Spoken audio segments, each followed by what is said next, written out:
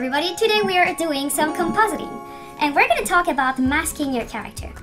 Now in Harmony there's many ways to mask your characters, and here are the nodes that I use the most to mask my character. So we have the Greyscale, the RGB difference keyer, and the cutter.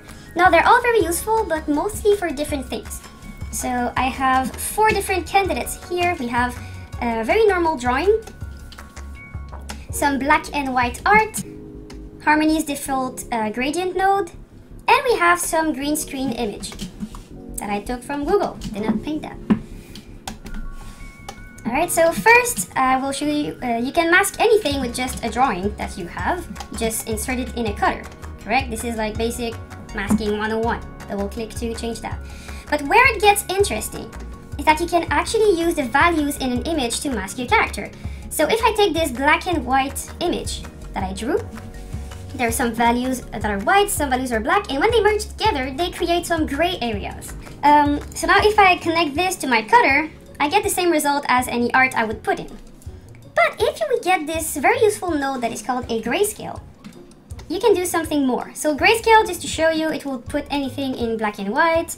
You can also change the intensity of how much grayscaled it is. But the very useful thing is the matte output. So if you press on matte output, it will create a black and white alpha of your image. So let me show you the new result. So I have this image, but if I connect the Greyscale with the matte output to my black and white image, now I have the values that are affecting my image. Now I had this black and white drawing that will now be affected by the matte output. So this is very useful, and it's opening a whole new door of possibilities for you. So instead of using a black and white image that I drew, since you know how lazy I am, I will use Harmony's default gradients in lots of situations because it already offers me some black and white color options.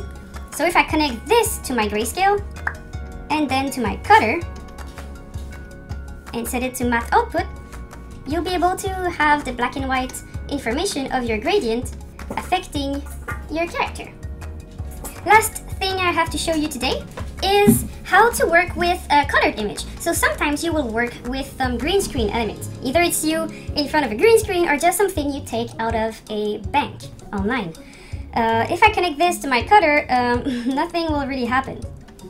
I can connect it to a Greyscale and get the black to disappear, but it's not perfect. It's not meant for that.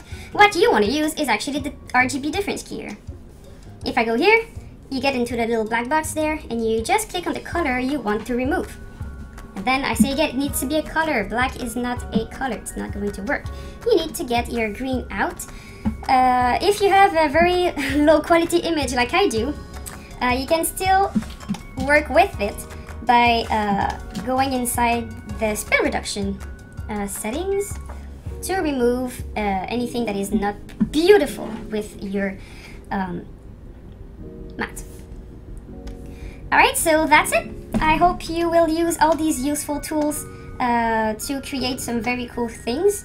You see, now the thing I removed, if I put it in my cutter, I can get some really cool things. Now, of course, these are just static images because it's quicker to render. But if you want to use video footage that is either black and white or green or anything, you can also use that with videos. It works just the same. So I hope you had fun and that this will be useful for all of you. And with that, have a wonderful day.